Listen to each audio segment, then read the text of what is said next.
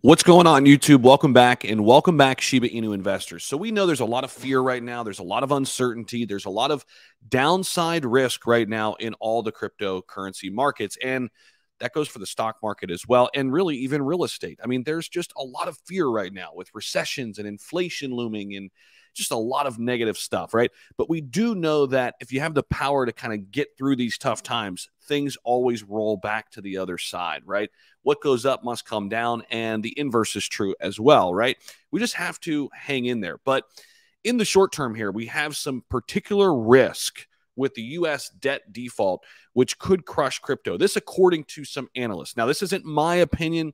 These are expert opinions, right? Everybody has opinions. They're entitled to their own opinions. And I just want to bring them up to you and give you an idea of what these opinions are.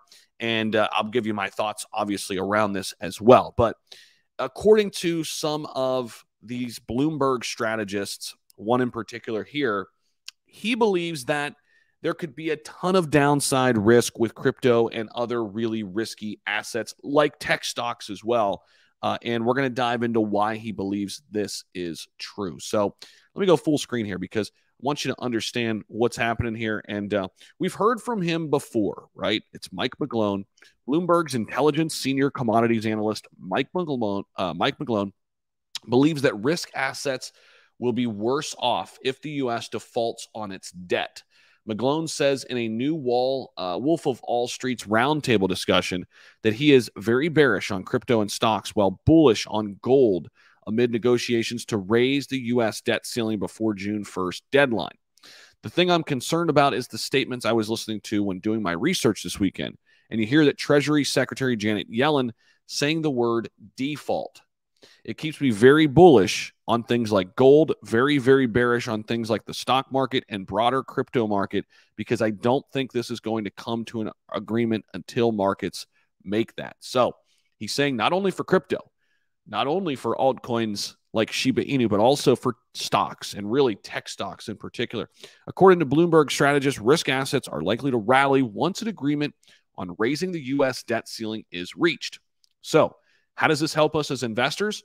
We have to be locked into this information, and I'll be there to help you along the way. So make sure you guys subscribe. What's the best case is we wake up one morning, they have an agreement. In the morning of an agreement, what do you have? A risk asset rally. Everything will pop up. Bitcoin probably the most.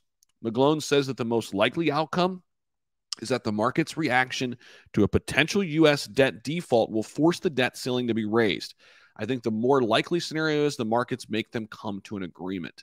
So this is what could happen if the U.S. does default. Now, he thinks that'll crush crypto, but he also thinks that the U.S. debt default won't happen, that they'll come to some type of agreement, right? So be ready, because this could be a potential catalyst one way or another that could really move Shiba Inu, other crypto assets, and stocks alike. Appreciate you guys, as always, for stopping back. Let me know what you think down below. See you in the next video.